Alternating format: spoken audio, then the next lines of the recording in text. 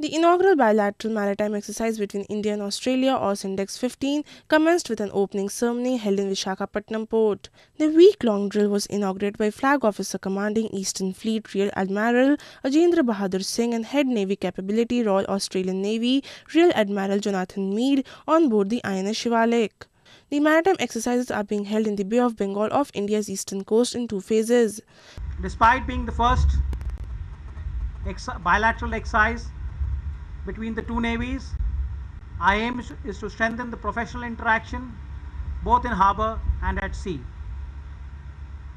And both our navies aim to further the goals of peace and security in the region and build a lasting partnership towards ensuring that our two navies and the nations maintain and further our shared maritime interests.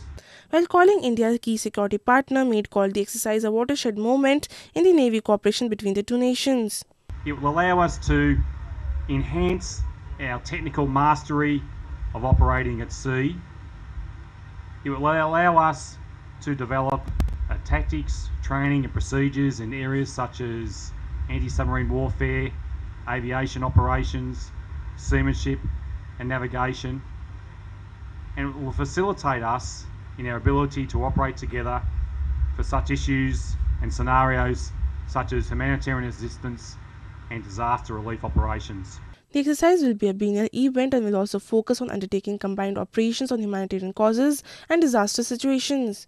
The two countries had envisaged defence cooperation in the framework for security cooperation announced by the Australian and Indian Prime Ministers in 2014. India is also set to take part in joint naval exercises with Japan and the United States in October, the first such event in 8 years. Correspondent Sriram from Vishakhapatnam for ANI.